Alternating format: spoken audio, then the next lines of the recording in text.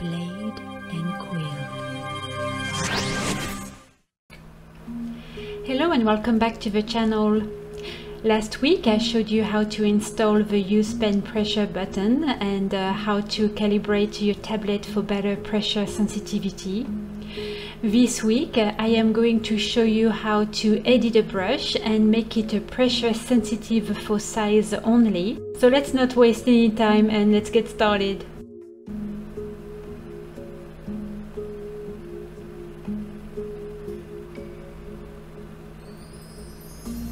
The easiest and simplest way for you to get the effect you want, Inferno 601, is to use the pen pressure button we installed on the toolbar in last week's tutorial. Turn the button on and increase the size of your brush to at least 200 pixels. You can make it smaller or bigger, of course. As you can see, both ends are tapered, and depending on the amount of pressure you are exerting with the stylus on your tablet, the lines will be thicker or thinner. If you are not pleased with your brush strokes, you may have to calibrate your tablet just as I showed in last week's video. However, if you want to have more than one brush to ink your line art, allow me to show you and others how you can customize some very basic brushes to make them tapered and also pressure sensitive. We are going to work with a basic round hard 2 brush from the concept art and illustration brush pack. If you haven't already installed this bundle, I added the download link in the description box. Activate the Use Pen pressure button. Click F5 on your keyboard to get to the Edit Brush settings. As you can see from the preview window, this brush was created to be pressure sensitive for size and opacity. If I trace a line in the scratch pad, the line will get thicker and darker as I exert more pressure with my stylus on the tablet.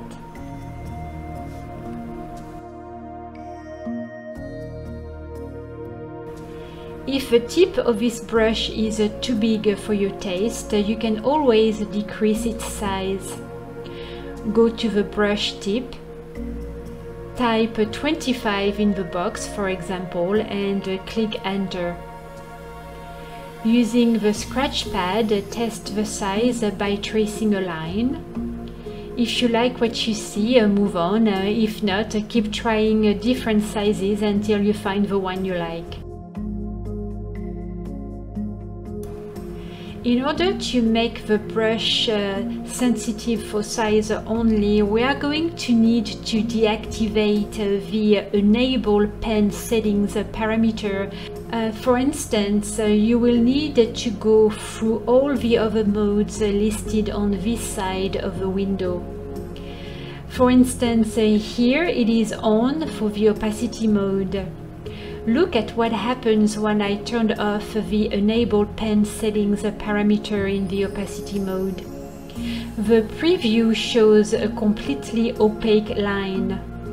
Now if I test it, as you can see, the line is evenly dark. I am going to continue all the way down and turn off all of the other parameters.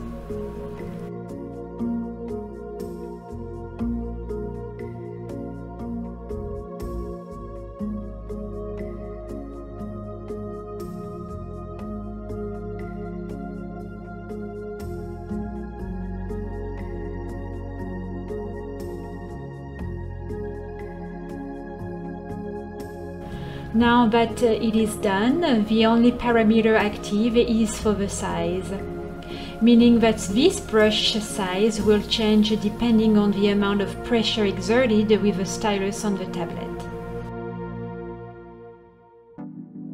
As you can see in the preview window, the right side of the brush tip is not tapered. only the left side. To taper the tip of the brush, we need to move the edges of the curve down. Watch the preview window as I lower the right end of the curve. Now both ends of the brush tip are tapered, however we have a problem here. By doing this I created a very thin brush tip, and I don't want that. I want some type of thickness to it. So to do so I am going to need to create a point in the center of the curve and move it up. So just like me, look at the preview window and move your curve and stop when you are happy. Now the only thing left to do is to decide how thin or thick you want the ends of your brush tip. Here again, lift or lower both ends of the curve until you are satisfied, and then test. We are going to clear the scratch pad because we want to trace clean lines to create a thumbnail.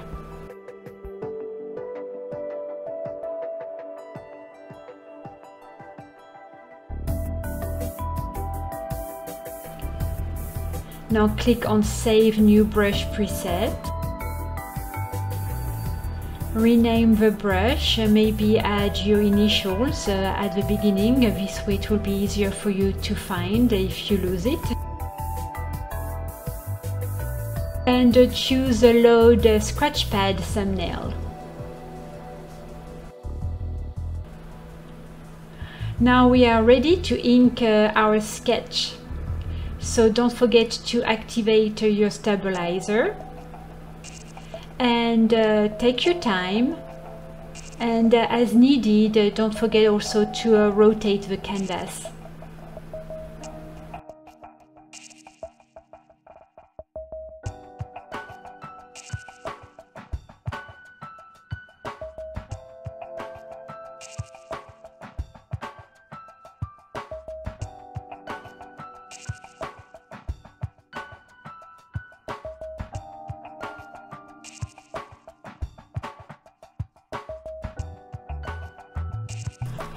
We are going to create a brush following the instructions from the manual.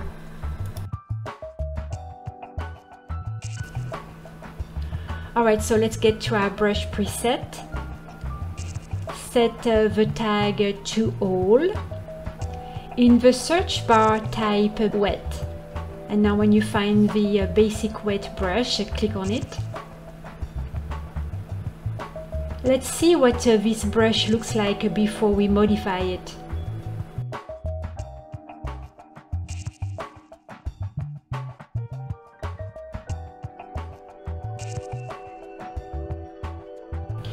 As you can see, when I try to mix colors together, it doesn't really work. The colors just get on the top of each other, and that's about all.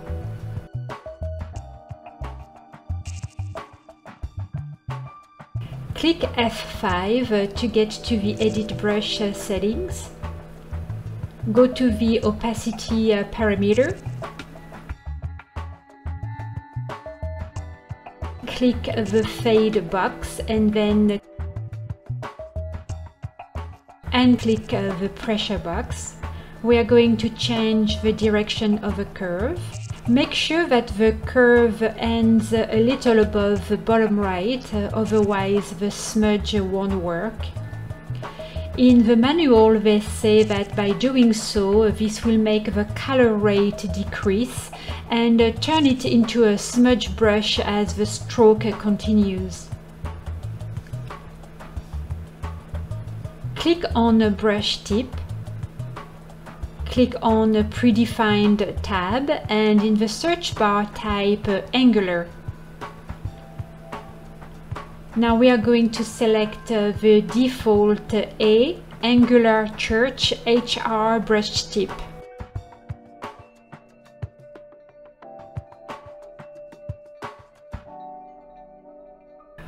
Now let's go back to the opacity options, and this time we are going to adjust the fade length. type 160 in the box and click enter.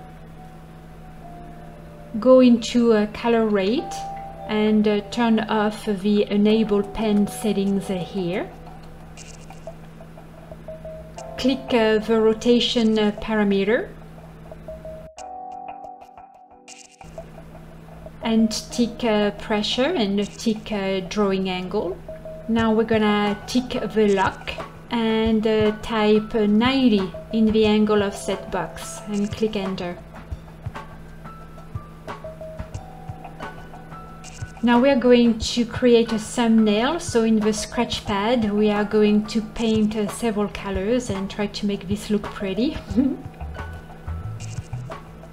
Now we are ready to save our new preset, so click on Save New Brush Preset. Rename the brush and as usual maybe add your initial at the beginning.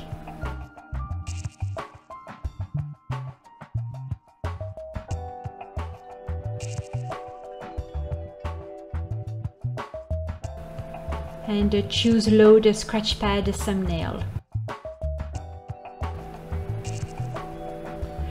To paint a sculpt, you usually go back and forth between opacity and flow settings of your brushes. However, here as you can see we only have two options, opacity and size. Now if you didn't already know, you can decide what is in the box. Just click on the little arrow located on the side, and here rather to have the size I want the flow, so I'm going to click on the plus sign button to activate flow setting.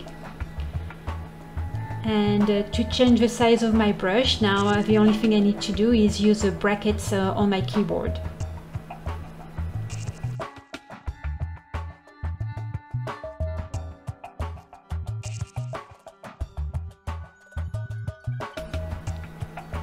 Let's paint a cloud. First, change your background to a darker color. And now choose any light color of your choice and start painting. You are going to play now between the flow, the opacity and the size settings of your brush. And this way you will be able to create beautiful shapes and forms.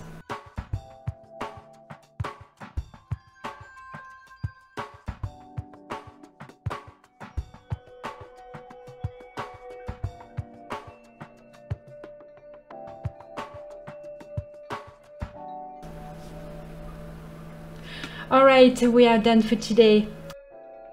Next Monday I will show you how to create custom brush stems. Take care and have a wonderful week. See you next time. Bye.